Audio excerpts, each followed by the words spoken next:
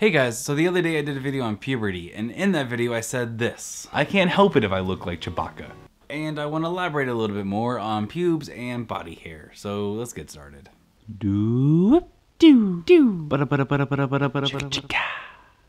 We have pretty much been groomed by society and clever advertising techniques into thinking that in order for women to be beautiful, they need to be clean shaven. And in order for men to be successful, they need to be clean shaven. And this is really not the case. This is a very modern concept because about 60 years ago, dresses started getting shorter, so legs were exposed, and then also bikinis and whatnot were coming into fashion. So basically, razor companies were like, hey, we can take advantage of this. And they started advertising to women saying, in order to be beautiful in today's society, you need to shave. You need to not have hair.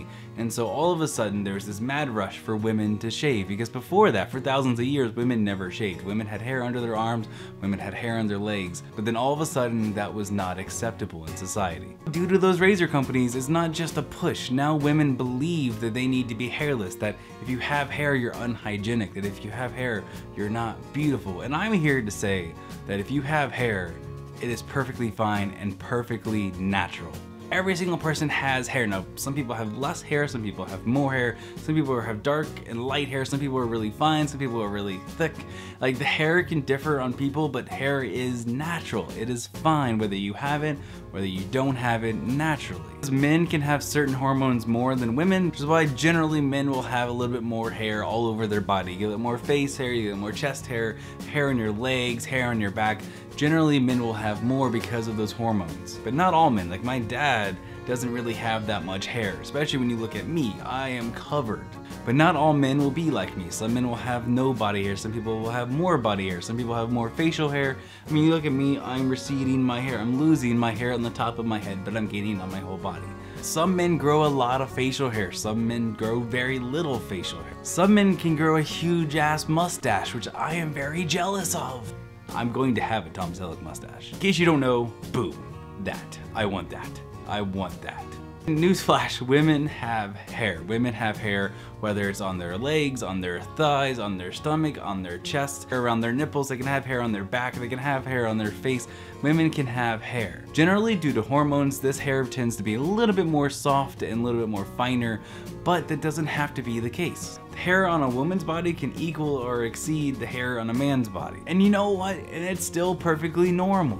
And then you get to the fun stuff, you get to pubes. And here's the thing, if nobody has ever told you that you're supposed to have hair in your pubic region, you're going to watch porn and you're gonna think, okay, adults shave off their pubes. And let me tell you something, no, you don't need to. It is not a necessity to be an adult or to look attractive to shave your pubes. Your pubes are actually there for a reason.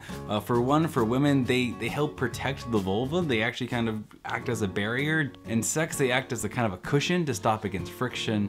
Also, pubic hair is a sign of maturity. Don't be afraid or shamed into having to cut off your pubes. Now, it's completely your choice. Like, I definitely recommend trimming because you can have the hair, you can have all those benefits that you get from it, but then you have the benefits of oral sex. Granted, some people like a mouthful of hair during oral sex with a big bush, but I definitely recommend kind of trimming it down just a bit for men and for women. Having a little bit neat and organized so that if you are having oral sex, you're not getting a mouthful of hair all the time. But my personal view is that if a woman has pubic hair, I find her sexy. She looks womanly, she looks healthy, she looks mature.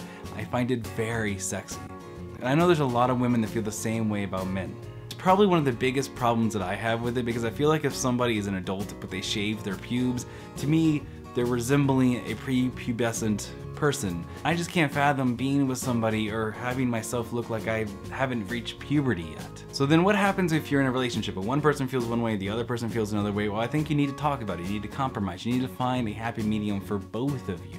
Because if you're in a relationship with somebody, you should be taking their considerations into account, but no one person should be left unsatisfied and one person be fully satisfied. The main point that I want to make here is that do not be afraid of body hair. Do not feel shamed to have body hair. Do not let somebody pressure you into body hair. Understand that body hair is normal and natural, that men and women both can have body hair, and that it's perfectly fine whether you do or you don't have it, but don't let somebody else force you and don't let society pressure you and shame you. With that, I'm going to go, so leave comments down below what you think about pubes and body hair. I have some great videos coming up next week with other people, and I will see you guys tomorrow, so like, subscribe, share, all that fun stuff, and I'll see you tomorrow, so be safe, and don't shave if you don't want to.